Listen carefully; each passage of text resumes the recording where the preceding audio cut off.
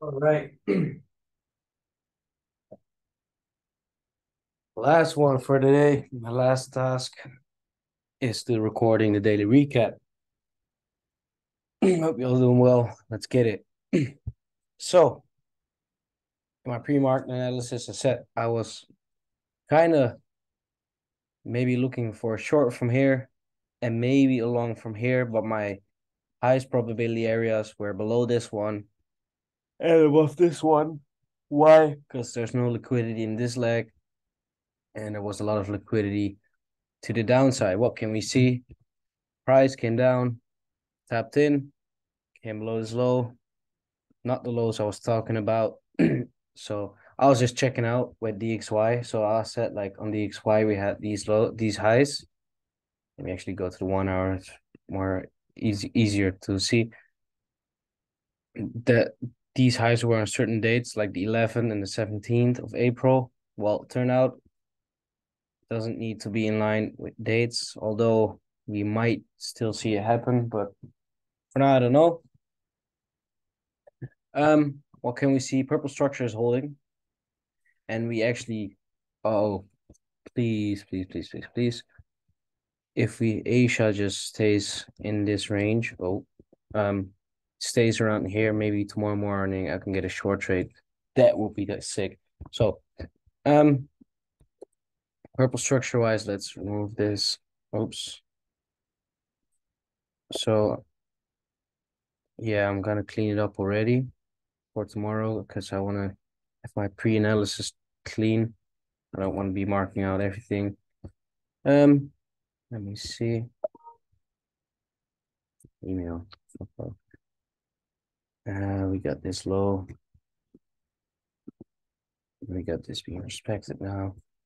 All right, so let's dive into today's price section. So what can we see? I had this bearish range on. Why? Well, I said like this could be classed as a bearish break, lining up with a purple, and then you got a high, a low, a high, bearish break, return to discount, continuation down. So high, low, lower, high, lower, low. Most recent lag, and then sells from here to continue down. Well, what happened? Price indeed came into the discount or into the premium and then sold off. Now, what did it react from? We can see this 50-minute fair value gap sitting over here. Or sorry, I think it's a 1 hour one. Yeah, so inside the 1 hour, 30-minute, and then 5-minute, you get a couple of them. But essentially, price just came into the discount and it just or into the premium and turn around. Now, was there an entry? Kind of, kind of. Can maybe classes.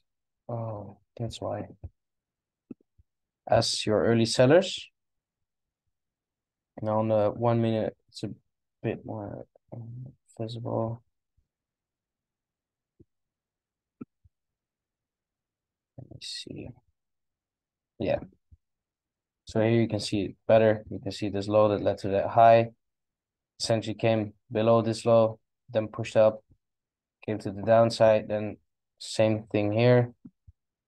A low, a high, a higher low, a higher high, bearish break. So yes, you got some form of early sellers, but I was just not happy with this area to sell from. So I essentially, when this happened, I was, what time is this? Oh, I wasn't even at the charts anymore. I had to go, but I would probably stay on the higher time frames. But it is a nice trade because you can see this 5 minute. Oh, sorry, wrong one. This 5 minute low got taken out, and if this fixture rules somehow, then you get your short entry from here. 14, so 4, and a nice sell off. 0.9, 6.9. Targeting Asia lows, you get almost a 1 to 5. Beautiful trade. 5 minute wise. 1 minute wise. No, it's the same. Break and then trade. But there's like it didn't tap into this. This to take this entire area. Might have been valid, but nah. Anyway, I chose this one, so yeah. Let me check something real quick.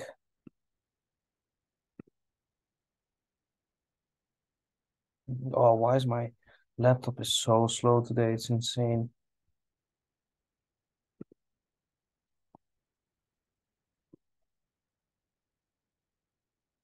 Mm. Well, no, yeah, it took the same area. Yeah, no, okay, sorry. So yeah, so what I was checking out someone's Discord because I'm still trying to um mark these supply and demand zones the right way, like the buy to sell move. So I was just checking out if I did it right, and he had the same. So yeah, that's good. It means that I'm getting better at it. Um, Candle wise, 50 minute. Can we see? Well, we can see that trooping pattern on the kind of trooping pattern, although this is a bullish candle. But you can see one, two, three turnaround wicks. Oh, sorry. And 1 hour is super clean, of course. That continuation down. Then coming below these lows, what can we, oops, what can we see? I'm thinking, by the way, about adding a pair. If you got any suggestions, maybe GU. I don't like GU because it will conflict with my bias in EU. Maybe JPY pair or something. All right, so we got that 1 minute break here. After we take, oh, my my recap is a bit messy. I'm really tired. I don't know why, but so after that we took previous daily. So after this we got that swing pre-Frankfurt and Frankfurt Open pushing up, and then we get a London Open around here, and then we get that London swing taking liquidity, get that turnaround, and we come below previous daily lows, below previous monthly lows, below Asia low. I was talking about this on the forecast. This is a nice liquidity area to look for turnaround. And if you trade the 1 minute, well, there's not like really any early sellers, but there's so so if you trade for value gaps or the, just the pure POI, pure POI you wouldn't be tagged, but if you trade the fair value gap, you can see price comes below it for value gap. And then you get your long trade from here. I think it gives you one to no, never mind. Gives you minor trade, nothing major. No, I want to see something. If I use this one, entry would have been slightly higher, 77. Yeah, all right. So no, there's no like proper trade here. There's no early buyers to it either. So though it's a nice turnaround on the 5 minute, you don't get clean price action. Though you get this 5 minute wick. Um, after we take these lows, you can see how the candle closed, doji candle, 50 minute wise, quite strong candle to the downside, but then closing above the previous daily lows, so that's pretty convenient. But then you get the turnaround to the discount, and we continue down. Now, this is where I saw a trade when I was on my phone. I was at work. Did I see a trade or was I wrong? No, I was wrong. Got a high, a low, early buyers. If you trade 1 minute and you use 1 minute swings, you could maybe use this one. Overall, you could say we got trend line or liquidity building up over here. Below these lows, liquidity building up. We get that sweep here. But then, yeah, it's a bit minor. Let me zoom out one more time. Like this is perfect. Yeah, you see these wicks and then but then the it's ranging. It's like the wicks to the downside and then strong closures to the upside, but it's ranging. It's not like moving away. So yeah, you don't get like a proper break. If you use it 1 minute, which is very intricate to me, I wouldn't use it. You get this entry, which is it's completely valid. It's nice, but I wouldn't use it. I would have waited for this break, and that's it. You can actually see it. Okay, wait. And then you get the long trade, 23, so 33,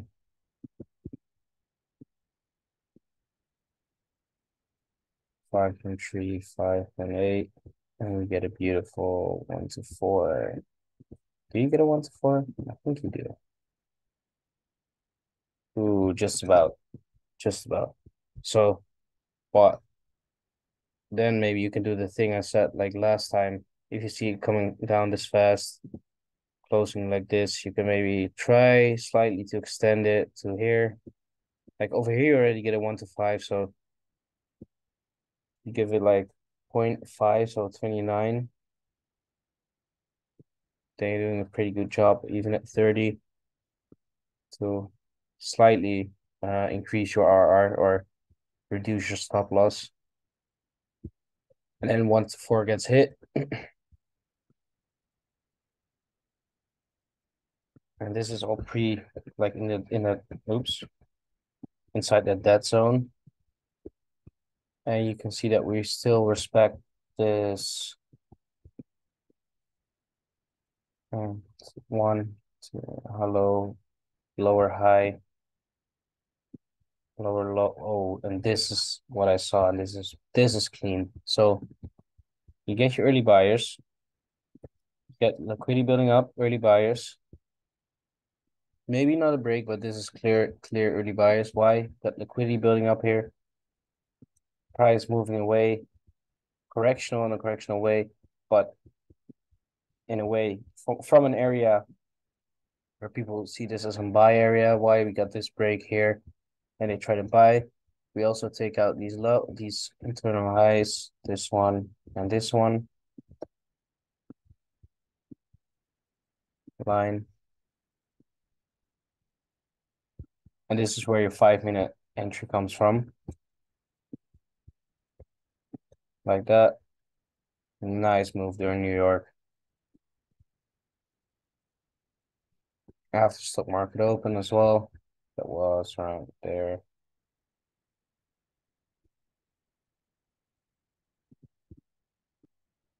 Stops below here. Quite a large stop though. But and then 505, 15. Now I'm curious though. Ooh, you don't get tagged. You don't get tagged. So this is the thing. On the one hand, there's like you want to extend it. On the other hand, there's no internal liquidity. But this is like a huge push. And a huge push might mean that price will not come back that deep. So you could maybe wait for that 50-minute close. So then you enter like that, I think. I'm trying to understand this drill. And then 1 hour continues and slows down.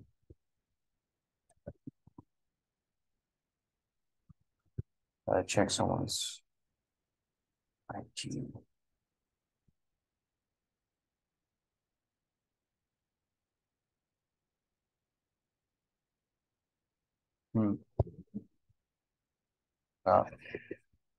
So then you get that break. You don't get an entry. That's unfortunate. That's really unfortunate. Because this is clean. I saw this. I was like, oh, that's so clean. Even breaking above here. You could, okay. There's one other thing you could do,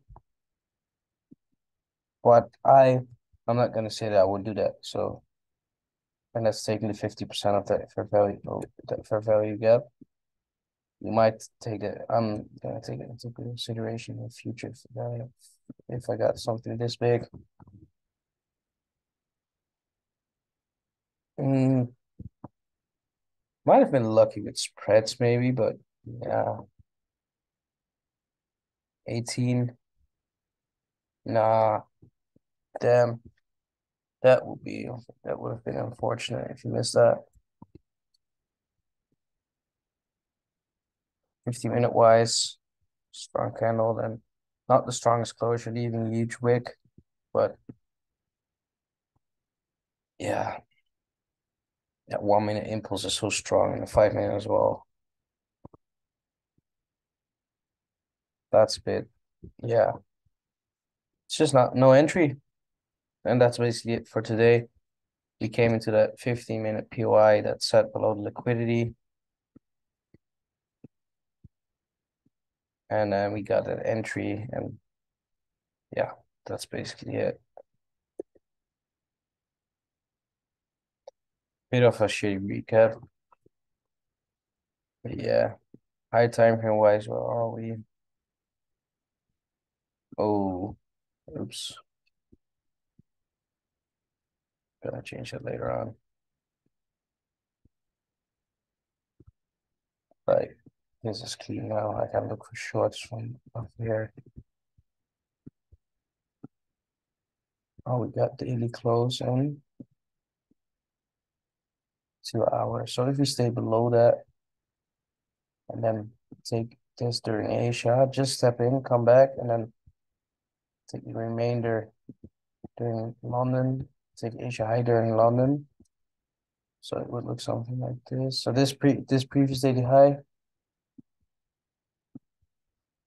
can come above, then get below. Then Asia take Asia high, or this is coming up. Asia high taken, break, move down. That would be nice. Quickly building up, minor break on a 5 minute, please. And then an entry. Yeah. Oops.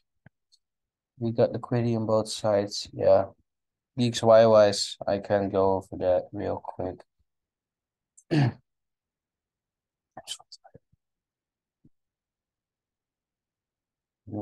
So we took these highs. That's interesting. Like how I took that one as well, that London high.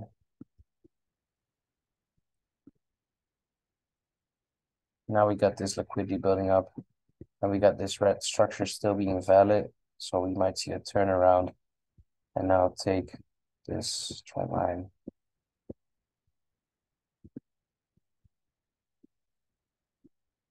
Yeah.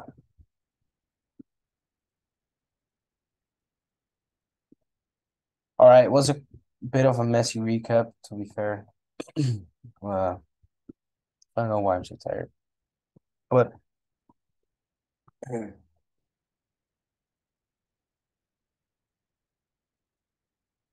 let's. Where is it?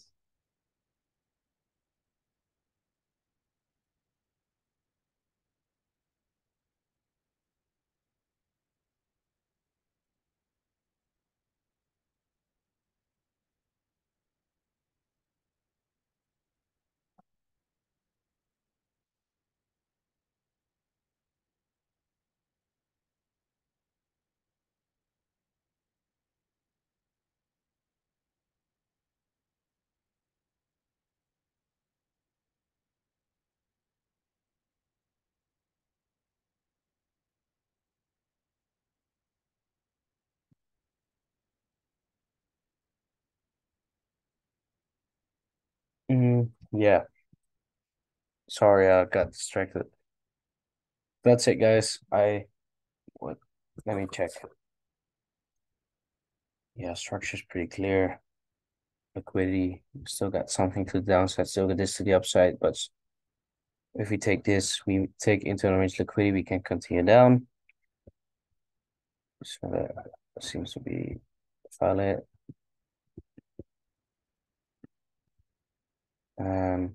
Lining this up, this move down, my lining it up with DXY.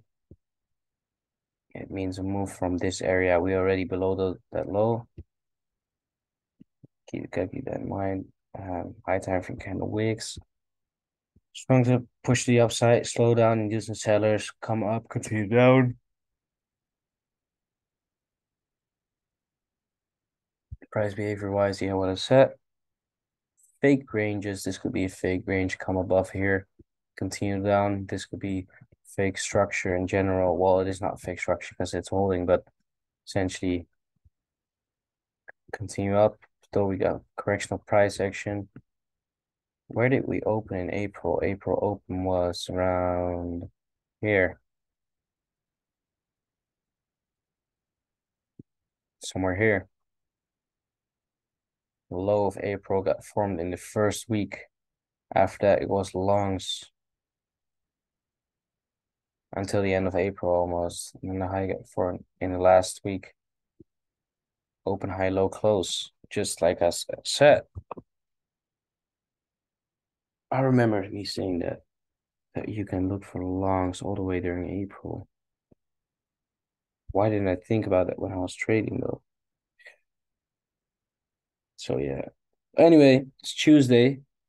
It's Tuesday, innit? Um, oh, what was I gonna say? So this might be the low of the week. Might be. Don't know. Anyway, this is the recap. Catch you guys tomorrow. Hopefully with a fresher mind and a fresher analysis. Peace out.